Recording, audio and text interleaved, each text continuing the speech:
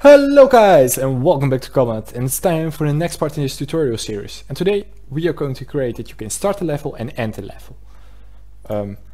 Or a game or whatever you want to call it. We are going to start with that you can start a level and end this tutorial part with that you can end a level.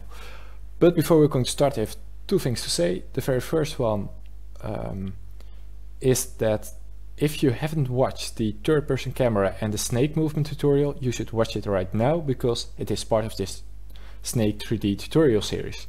Also, I'm very sick. I couldn't handle a medicine or whatever, or my stomach couldn't, so I'm sorry if this has some weird editing inside it, or if my voice sounds a little bit weird, but that's how it is. So we're going to start with the public void start level. And we're just going to copy this and paste it here and put here start level.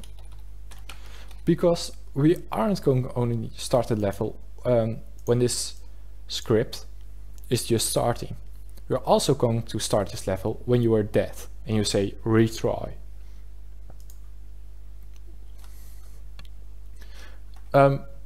First we're going to do like the last part of this function, because first, before actually this is going to happen, we're first going to delete all the parts that it has currently, and it's going to reset the score and things like that. But we're first going to end this, and that's by setting the snake parts or the body parts, and from that first one, and from that the position, so the head, we're going to set the location of it to a new factor 3 of 2, not 5, 0.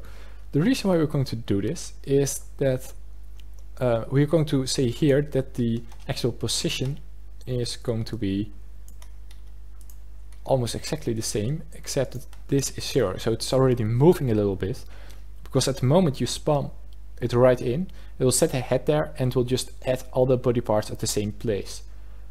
That's ugly. We want it to look like a snake, so we're already moving it a little bit before it's actually everything is happening.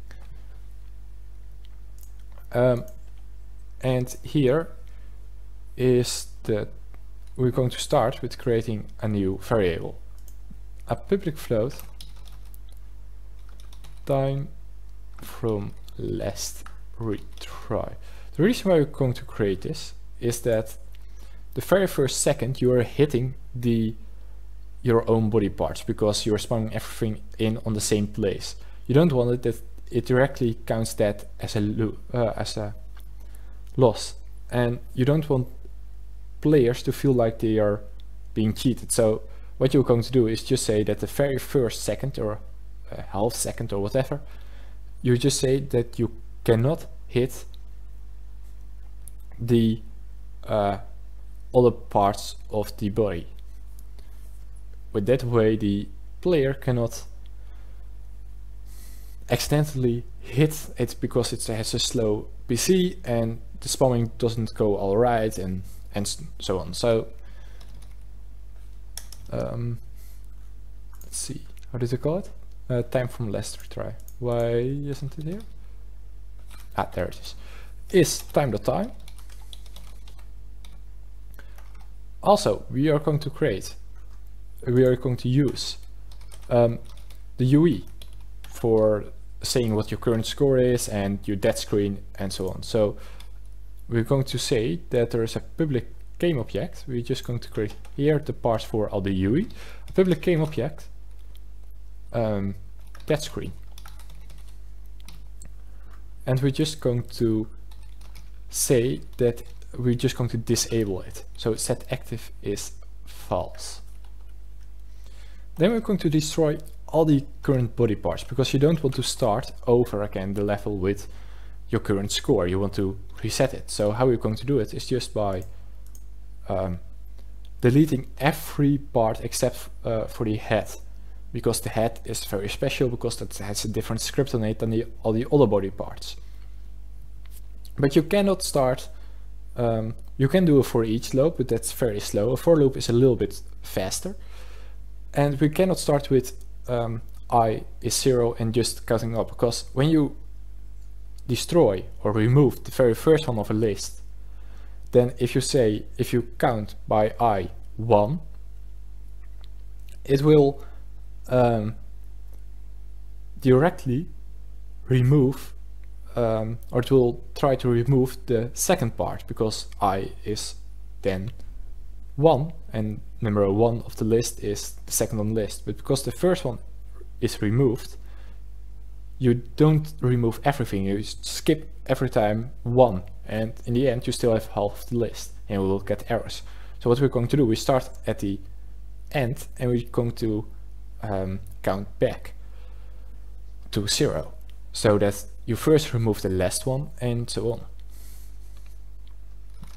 And int e is snake body parts dot count, so we're going to start there, -1, because the very first one is element 0, and it means that you need to and you start at 0, but the counting start at 1 if you got 1 in the list, so it means you need to do -1. Then you're going to say that it needs to be more than 1, and also we're going to do this, so every time it's going to be -1. You can also set here that it needs to be more than the begin size. That will also work, and you can just remove this, nothing to worry about.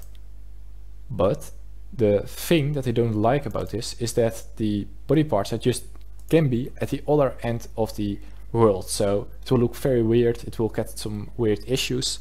If you've got a 3D world where you can actually go surrounded by all kinds of objects and corners and things like that, it will just get stuck on the walls from the corners and things like that. So that's why we're going to only keep the head and reset the head. So that's how that works. Then we're going to destroy the snake body parts, and from that i.gameObject, and we're going to remove it from the list.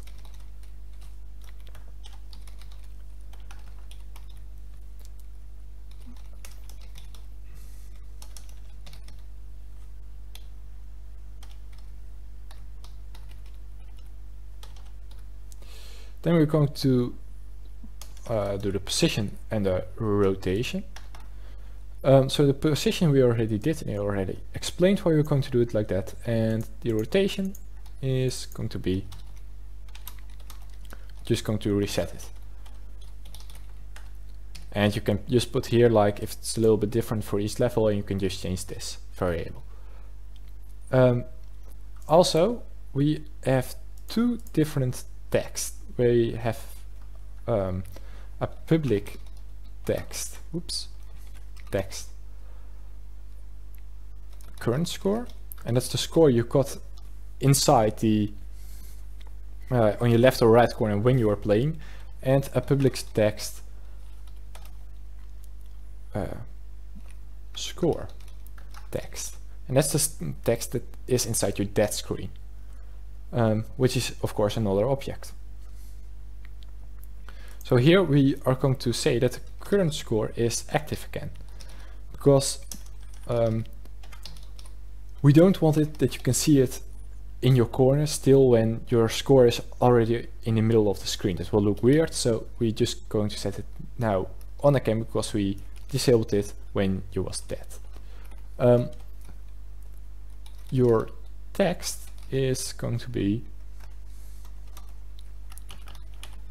current score,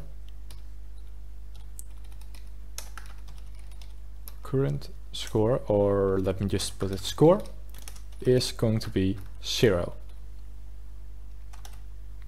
And we also got a bool, public bool is alive, and we're going to put that is alive to true. And if you are alive, you can move, otherwise of course you cannot. I think that's very logic, and it's also, if you don't do this, it will look very weird that you are inside the dead screen and it's still moving around and things like that. Also here, we are going to create it will count a score. We're not going to do it with a variable because that's very easy to hack by hackers. But we're going to do it from the list. So if a hacker is able to hack this, it will add more objects, so it will also be harder for the hacker to actually play it. So it will still be unfair, but it will be a little bit less unfair than if you can just change a variable very easily. The current score dot text going to be score, and we're going to do it plus. So it is of course your body parts dot count, but you already start with some oopsie. But you already start with something, the begin size, and of course you don't want to count that within your score, and we're going to say that this to string. Now we're going to create the last function of today, and that's the public void die, and this is going to be when you aren't alive anymore, when your score text, so the one in your dead screen, is going to be your score without capital was this. Score still the same. And then here you can say that the current score dot game object dot set active is false, so that you don't see it again in the right or the left corner. And also the dead screen needs to be set active to true, because you want to see the dead screen, your high score, the retry button, and things like that. So that's all it is for this tutorial. I know it's shorter than normally, but I just cannot help it. It's already very hard to make this long. I hope you guys liked it. If you did, please leave a like or a subscribe, and I'll see you guys next time with the next part of this tutorial series. Bye.